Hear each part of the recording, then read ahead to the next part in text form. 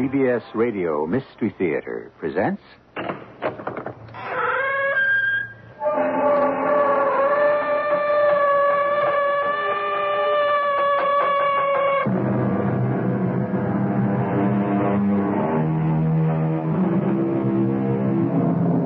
Come in. Welcome. I'm E.G. Marshall. The New International Dictionary has this to say under the heading of cat.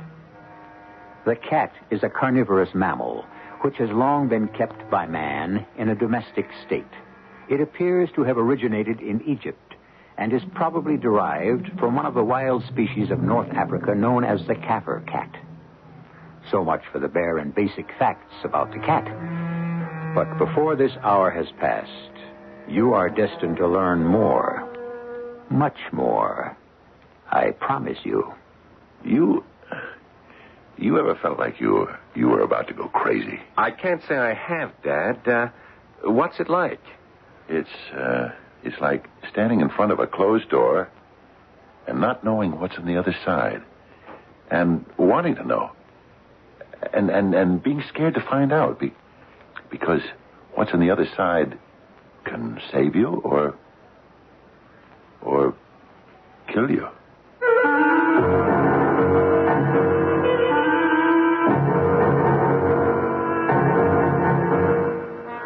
Our mystery drama, The Therapeutic Cat, was written especially for the Mystery Theater by Elspeth Eric and stars Fred Gwynne. It is sponsored in part by Buick Motor Division and Sign-Off, the sinus medicines. I'll be back shortly with Act One.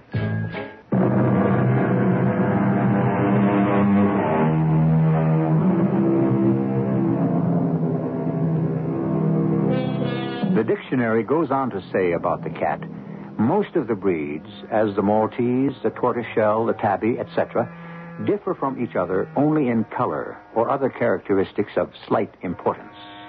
So says the dictionary. But you are about to encounter a cat who differs in a most significant way. And that difference gives our play its title, The Therapeutic Cat.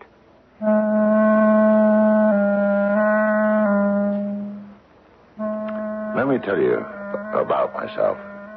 My name is Henry Joyce. I'm 59 and a half years old. I have a lot of money, which I accumulated by my own efforts. I live in a big old house on the edge of town. The very house I moved into after I married the mayor's daughter. The same house where our son Jack was born. Now, Jack grew into a splendid boy. We sent him to the same college I'd attended. Then, when he was through college, he came back and went into business. My business. He did very well, and now he's president of the company. Came up the hard way, learned the ropes, and is doing a fine job. So it was only natural that the first person I should think of was Jack. Sit down, Dad. Yeah, right there. Yeah, that's it. Cigar? No. Giving them up? They don't taste good anymore. Oh, that's too bad. Food doesn't taste good anymore either. Daddy, are you all right? I mean, you're not sick or something, are you? I'm not sick, but I'm something. Like what? Like something. Huh. Well, what does the doctor say? He says I'm tense. I could have told him that. Well, what did he say to do about it? Golf. Hey, now, that's a good idea. Golf's a good game. I tried it. No good, huh? Terrible. Made me tenser than I was before. Jack, you ever feel like you're going crazy? Crazy? You mean like insane, that kind of crazy? No, I can't say I have. Well, that's how I feel. Oh. Do you think maybe it's Mom, huh? Maybe you still miss her? Oh, no. Well, your mother died 5 years ago. Well, you ever think of getting married again? Jack, I'm not going to try. It was all right when I was young, and then you came along, and I had the business to run. It was good being married then, but no, not now. Jack, could you see your way to taking me back in here? Here? In the office? Or at the plant. Any place. Dad, you're chairman of the board. So what's that? Chairman of the board? No, Jack. I mean a job. Something to do, something to put my mind to. So I'll stop thinking about myself. Jack, I'm going to jump out of my skin. That's how I feel. I'm all wrought up. I can't sleep or anything. Dad, do you ever think of joining a gym?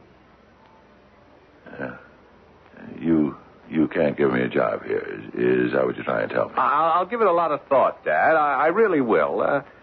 Maybe I'll come up with something.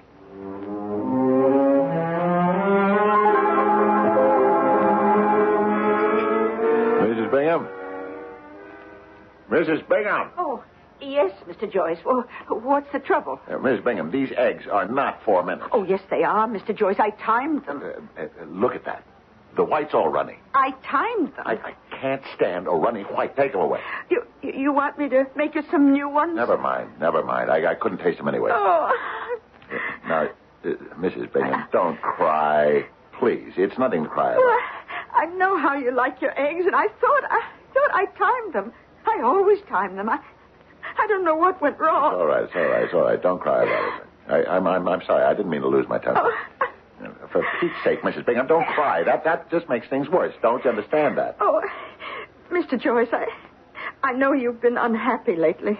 After all, living in the same house with you, I noticed these things. Well, it's not exactly that I'm unhappy. Well, it's something. That's what I told my Jack, my son. It's something, I told him.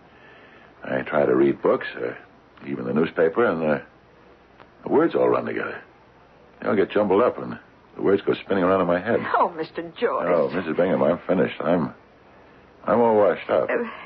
Mr. Joyce, I have to tell you something. I even asked Jack for a job. That was 2 weeks ago. He said he'd try to think of something, but I knew he wouldn't. He couldn't. And he hasn't. Well, that's what I wanted to tell you. Jack's coming over here to see you. He is? He's stopping by on his way to the office. How do you know that? I called him. I was so worried, Mr. Joyce. If you called him, that doesn't mean he's found something for me to do. Well, it might. No. If that was it, he'd have called me. Well, he did say on the phone that he had something he wanted to talk to you about. He did? Yes, he did, Mr. Joyce. Said he hoped you'd be interested. Oh, there he is now. Now, you finish your coffee, and I'll let him in. Head of sales. That could be it. Or labor relations. I'd be good at that. Oh, heck, I'd be good at anything. I mean, it's my business. I started it. I built it up. Merchandising, market research. I know them all. Backwards and forwards. Hello, Dad. Gee, sorry. Coffee cup jumped right out of my hand. Did you burn yourself? That's all right. Hey, I startled you, Dad. That's all right. It's all right. I'll get a rag and clean it up, and I'll bring you some fresh. Jack, sit down. Are you sure you're all right, Dad? Oh, yeah, sure. I'm always dropping things. Sit down. Now, Jack, tell me, Mrs. Bingham said you'd come up with something. Yeah. What was it? Merchandising, market research? No, not those. Labor relations. I could do a job there. Dad, it's not with the firm.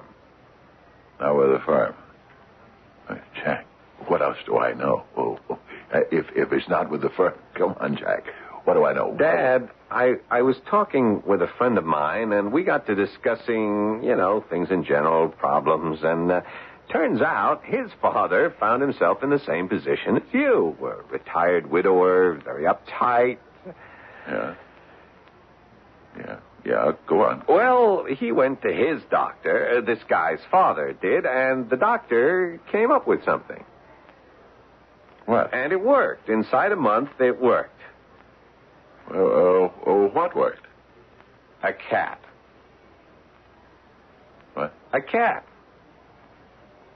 You trying to be funny, Jack? No, honestly, Dad, he says it worked for his father, and he thinks it would work for you.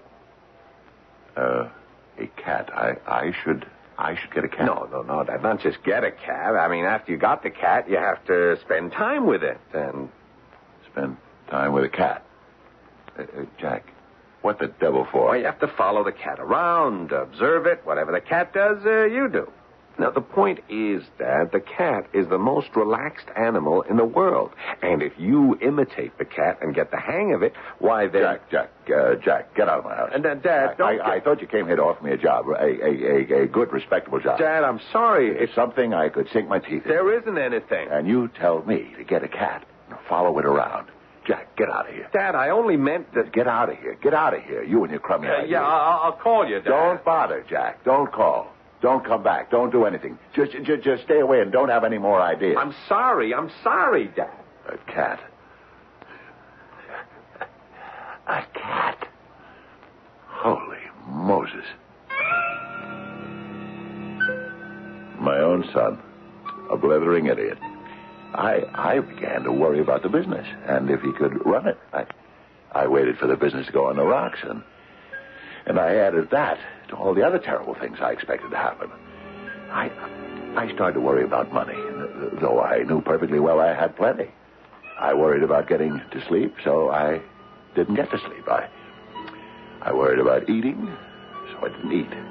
I worried about going mad, and the more I worried, the more convinced I was that I was not long for this world. Hello? It is Henry Joyce. Yes? What about it? Really? You mean it? Well, yeah. Send it back. I'm sorry. I'm really very sorry.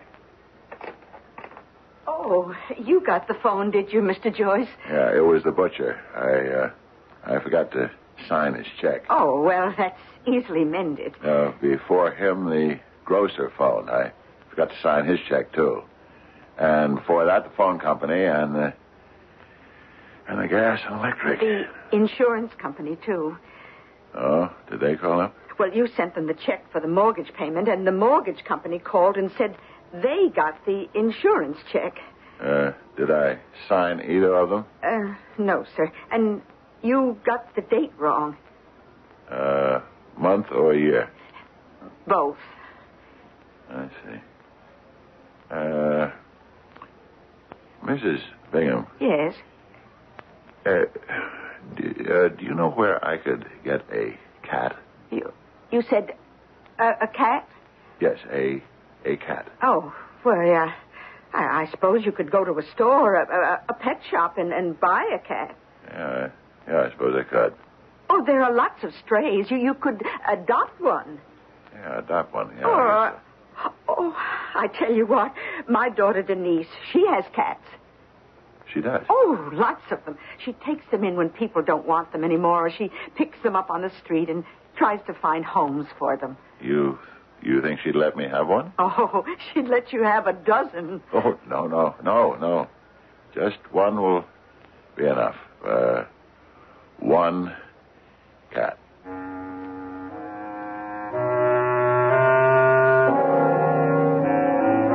You know the old adage, imitation is the sincerest form of flattery. I'm sure it's true. But when it comes to cats, do you think they can be flattered? I don't. For everything about a cat suggests such utter indifference that flattery seems not only superfluous, but positively silly. I'll be back shortly with Act Two.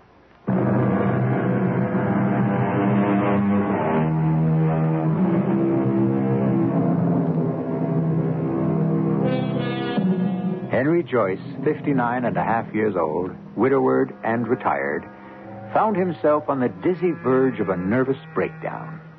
His son, Jack, suggested that his father procure a cat to study the cat and ape its movements. Henry turned to his housekeeper, Jane Bingham, and asked if she could get a cat. Jane told him that her daughter, Denise, had a number of cats and would be happy to supply him with one. About a week later, the cat arrived. It was a black and white cat.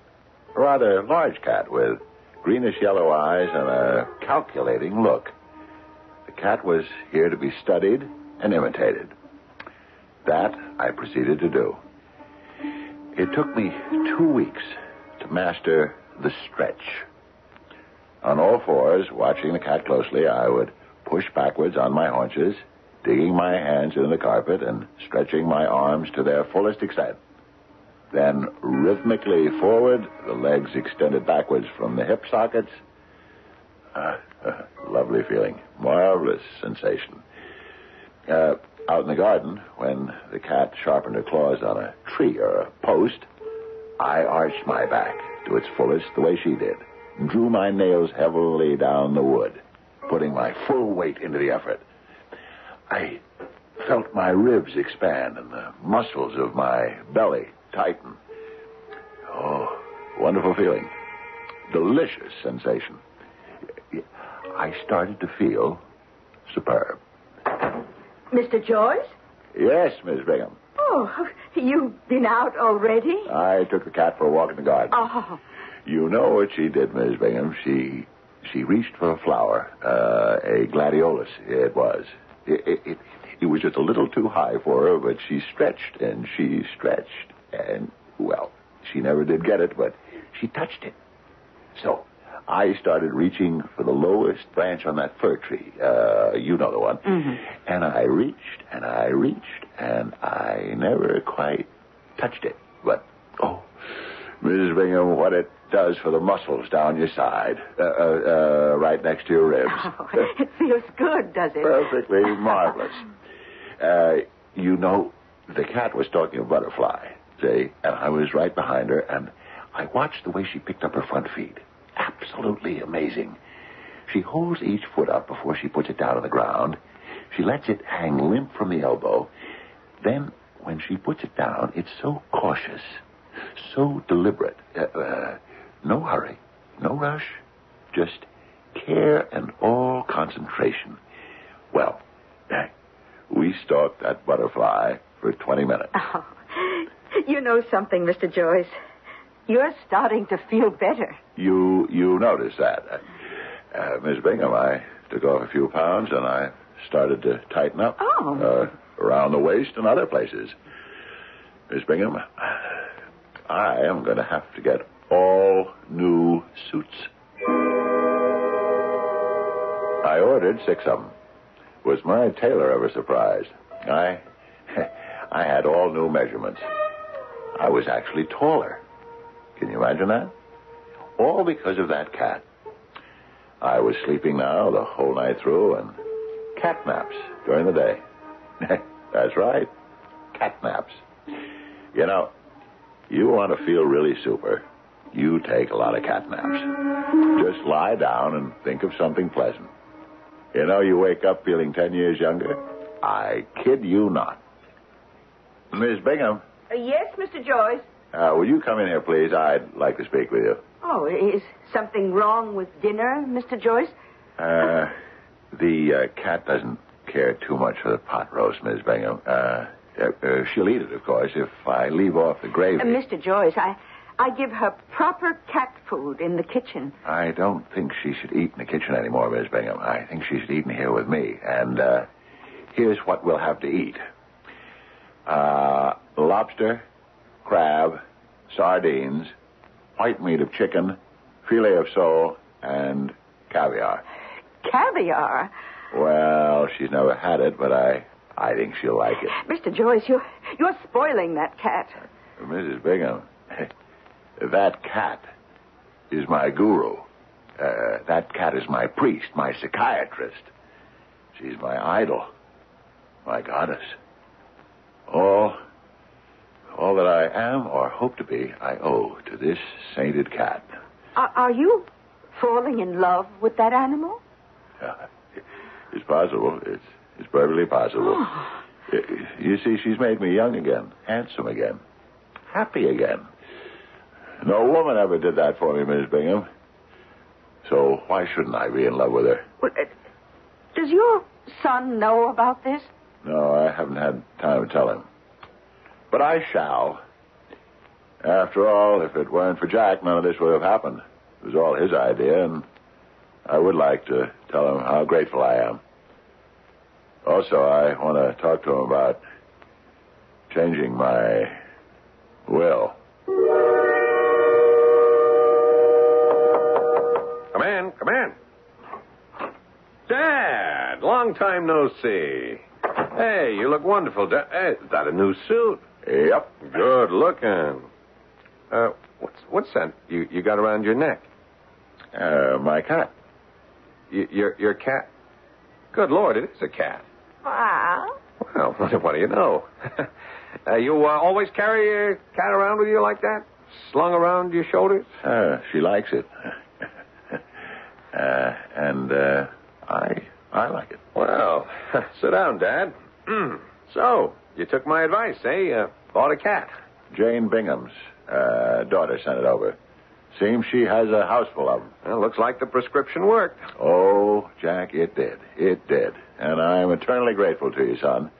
Oh, I know how I poo-pooed the idea at first, but, well, as you can see, it worked. I've never seen you looking so well. Jack, I've never felt so well. All due to my little friend here. Now, Jack, I want to see that she's provided for, in case anything should happen to me. Oh, nothing's going to happen to you, Dad. Oh, you never know. So, Jack, I would like you to set up a trust fund for her. Well, what size trust fund did you have in mind? Substantial, Jack. Substantial. She's accustomed to the best of everything. Yes, I can see that. She looks great. What's her name? I never gave her a name. Oh. It didn't seem necessary. We communicate by other means. Oh, what do you mean by that? Well, there's a spiritual affinity between my cat and me. Jack, I would like you to sign an ironclad agreement to care for this cat so long as she shall live. Will you do that? I don't know, Dad. Otherwise, Jack. Maybe I'm allergic to cats. How do I know? Maybe one of the kids is allergic. Who can tell? Allergy or no, this cat has got to be taken care of. And I mean well taken care of. Will you do it? Well, I ought to talk it over with Mark. Otherwise, Jack. All right, Dad. All right, I'll do it. Thank you, Jack. Thank you very much.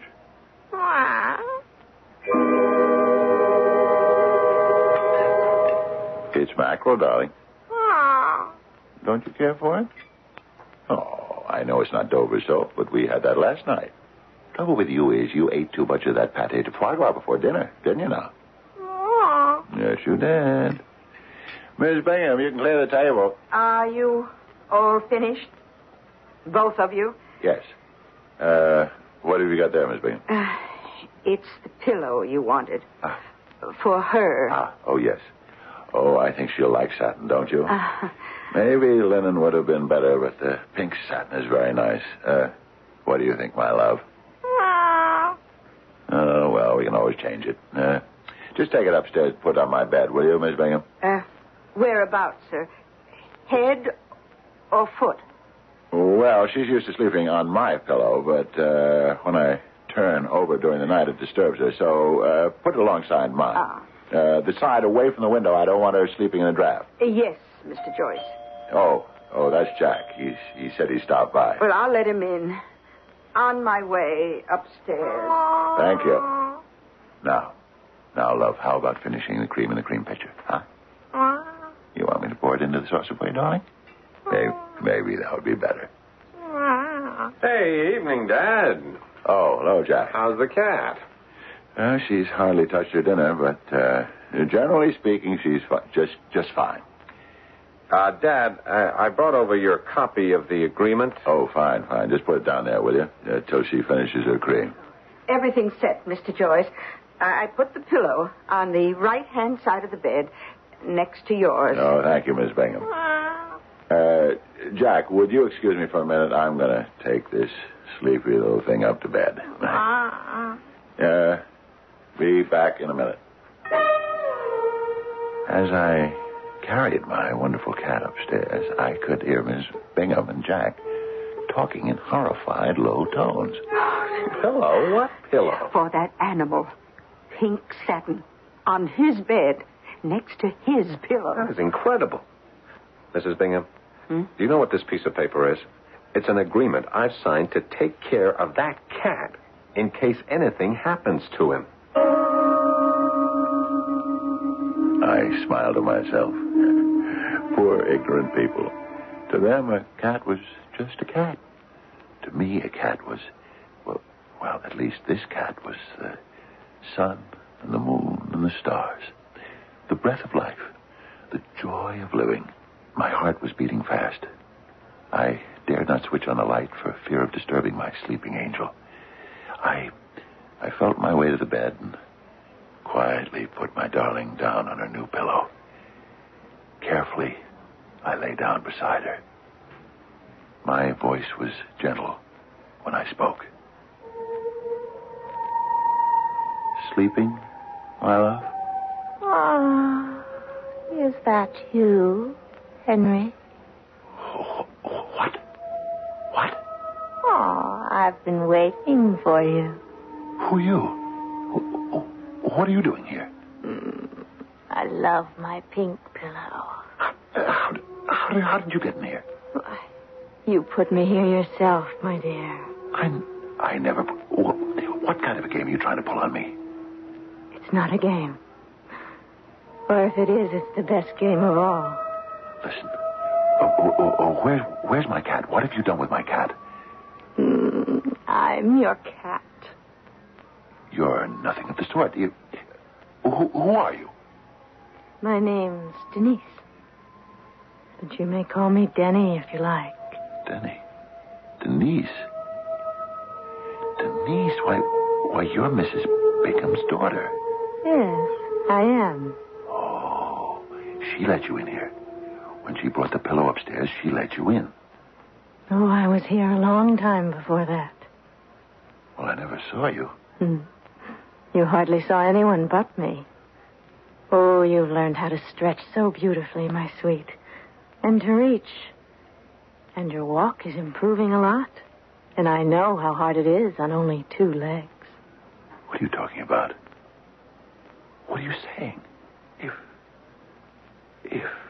If you are my cat, if you were my cat, then what are you now? What I always was, dear Henry. A witch.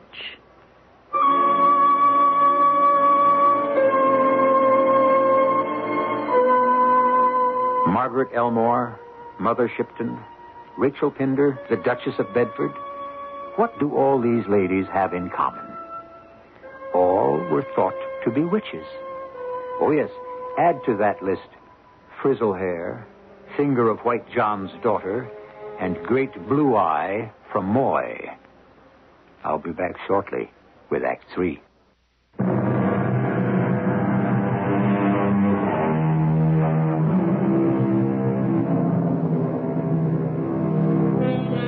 Henry Joyce thought that his every dream of love had come true when a piebald cat came into his life.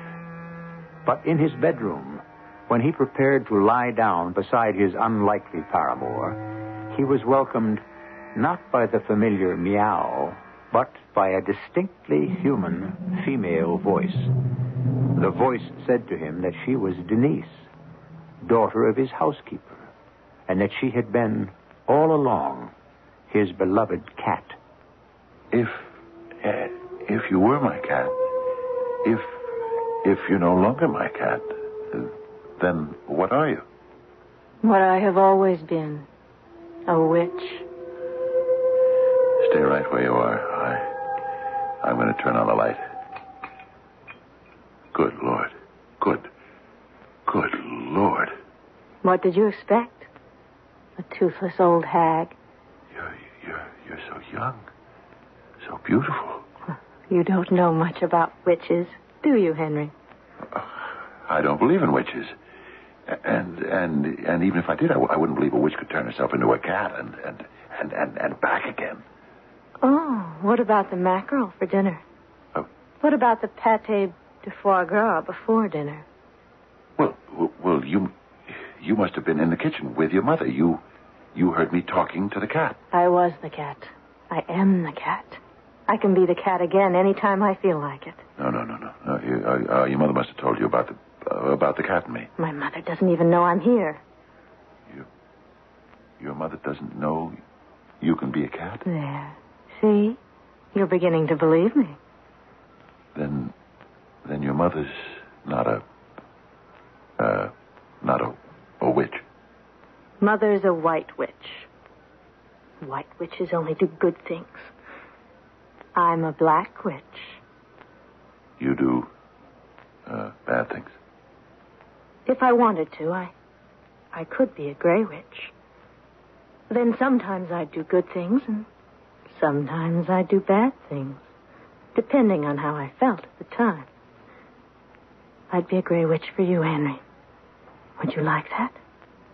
I don't know. I just wish... What do you wish, Henry? No, I wish I had my cat back.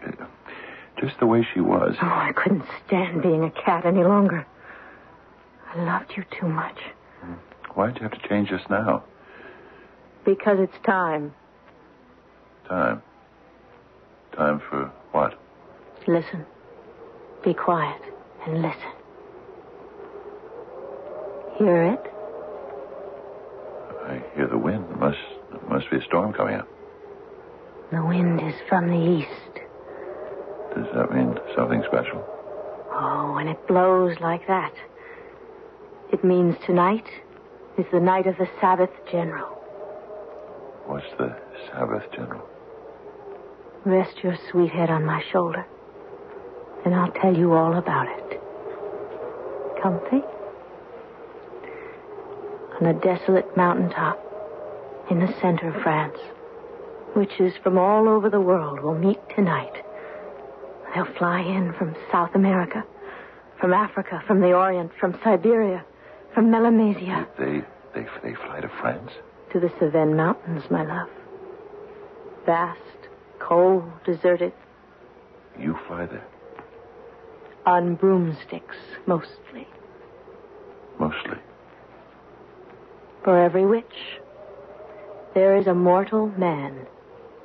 For the dancing, you know. And after Monsieur arrives... Wait a minute. Who is Monsieur? The devil, darling. Then what? Then we all tell our tales. One at a time, we tell everything we've accomplished since the last Sabbath General. Oh, I'll have a fine old time. Telling them how I moved in here and made you fall in love with me. Oh, the devil will be so pleased. You will? I don't think I'll tell him that I fell in love with you. Oh, I don't think that would please him at all. I think it would make him very angry. After you've told your tales, then you dance. Oh, but first comes the ceremony. But I can't tell you about it. Would you like to see it for yourself, Henry? Me? It's no trouble at all. For every witch, there is one mortal man. Well, I don't know. This has all been quite a shock. I have to think. I need to be alone, Denny. All right. I'll go downstairs and talk to Mother.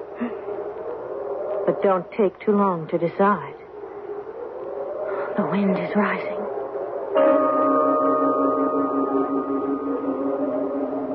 I lay there and stared at the ceiling. I was in a sweat. Everything had changed. So suddenly, so drastically, so peculiarly.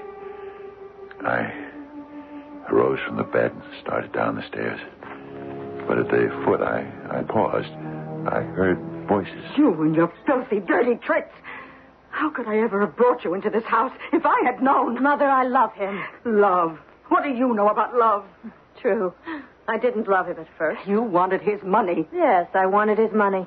And I thought what a good, dirty trick it would be to tell the devil at the Sabbath General. Oh, how he'd laugh. I've told you 1,000 times to stay away from those places. But when I got here, he was so good. So kind, so sweet. What do you know about goodness and kindness and sweetness? I learned from him, Mother. You think only white witches can understand things like that? And besides, oh, he's so attractive. You don't know the meaning of love, Denise. I do. I do now, Mother. I even offered to become a gray witch for him. What do you think of that? You couldn't be a gray witch. There isn't an ounce of goodness in you. There could be. I try so hard. For him, I could change. For him, I could do anything. Denise, I forbid you. Stay away from that man. I can't. I love him too much. You'll ruin him. My mother. Mother, you're in love with him yourself. You're an impertinent young woman. Of course. Why didn't I see it before? The way you look at him. The way you wait on him. That's my job. Oh, you must have been jealous of me all these weeks. Jealous of a poor little piebald cat. Mewing around the house. You had to cook fish for me, didn't you? And you hate fish. Stop it. Stop it, Denise. Oh, how you must have hated me, Mother. You must have wanted to scratch my eyes out. If only I had. You do love him. Yes. Yes, I love him. I love him with all my heart. You should have seen him when I told him about the Sabbath General. I could turn into a gray witch. If you can do it, I can do it. You'd do anything, wouldn't you? Any dirty trick in the book. Anything to get your claws into him. Yes. Yes, I would. Anything. Well, you can't have him. He's mine. No, he's not. He's mine. He's not. He's mine. I was appalled. Well, absolutely appalled. Standing there in the hallway, clutching the pink pillow in my arms, I thought of rushing in and trying to stop them, for I was afraid they might harm each other. But I'd never heard such ferocity before. But then, of course, I'd never heard two witches talking before, and frankly, I was not sure of what they might do to me. In my confusion and my bewilderment, I reached for the telephone and called my son at his home. I told him it was imperative that I see him right away, and he said to come right over. Oh, come in, Dad. Oh, thank you, son. Where's your cat? What? You always wear your cat around your neck. There's no more cat, Jack. Something happened to the cat? Jack, the cat is Mrs. Bingham's daughter. How's that? She's a witch. Come on into the living room, Dad. I'll get you a brandy. There, now, you just sit down there. You know, when you were at the house, you brought that paper over. Yeah? And I went upstairs. Well, Jack, there was a woman in my bed. No cat. A young woman. Here's your brandy, Dan. I guess you're surprised to hear this. I know I was surprised. I can imagine. Jack, it seems that all along, my cat was Denise Bingham. Denny for short. Jack, you remember I told you the cat came from Mrs. Bingham's daughter's house originally? Drink your brandy, Dad. Well, at first, I didn't believe her when she said she was a witch and could turn herself into a cat and back again. But, you know, then I started to listen to her, and she has a lovely voice.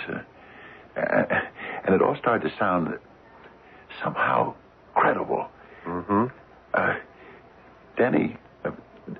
Denise says she could make me a wizard. You see, for every witch, there's a mortal man. She could take me, Jack, with her to the Sabbath General. But it has to be tonight. I don't think you should go anywhere tonight, Dad. I told her I would think about it. I think you should stay here with us tonight. But the wind is rising. Come on, Dad. Let me take you upstairs. The guest room is empty. Wait a minute. Wait, Jack, I have to tell you what happened next. You mean there's more? Denise went downstairs to talk to her mother. Her mother's a white witch, by the way. Uh-huh. And after a while, I went downstairs, too. Jack, I heard them talking, arguing, fighting. Actually, Jack, do you know what they were fighting about? No, I don't. Me. They were fighting about me. Two women, both witches, fighting about who loved me the best. Jack, two beautiful women fighting over me. I couldn't believe it. That's why I called you. Well, I'm glad you did, Dad. Now, let me take you upstairs and get you into bed. But, Jack, you... Listen to me. What should I do about them?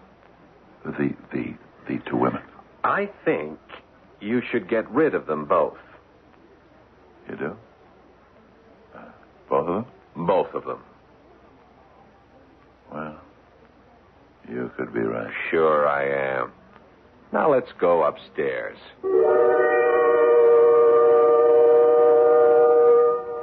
I lay in bed and I wondered. It would have been nice to go to the Sabbath General, but just before I dropped off to sleep, I remember thinking, maybe I'll get married again. But then I thought, before I do anything, I'll get me another cat.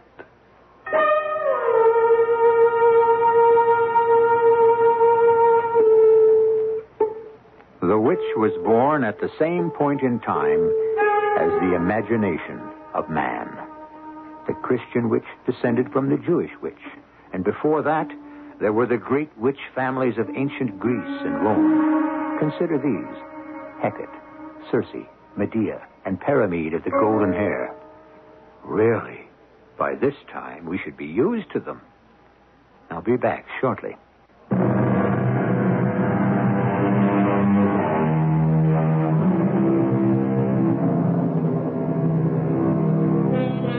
Can your cat shed her feline shape at will and become a witch? There's no use asking her. She won't tell you. But if I were you, I'd watch her very, very carefully, particularly on nights when the wind is rising in the east. Our cast included Fred Gwynne, Paul Hecht, Bryna Rayburn, and Jada Rowland.